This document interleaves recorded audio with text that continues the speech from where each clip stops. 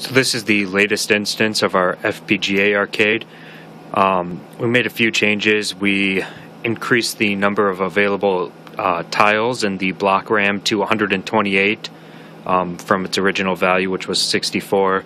So you can have more patterns outputted at a time. We also wrote a new graphics library to handle management of all the different graphics, so it handles animation, it handles outputting all the tiles and everything to the screen.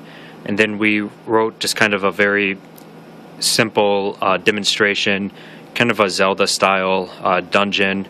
It doesn't have everything implemented yet that you would normally find in Zelda, but you can see you have a little character walking around and you have some enemies, and if you touch them they'll send you back to the start at least.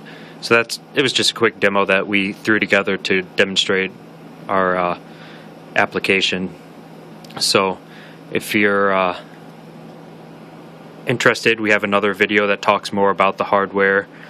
We made another change so that we could run the programs from the Micron RAM chip, so we can now use the Xilinx XMD tool to upload code to the Micron chip on the Nexus 2 board and run it off of that.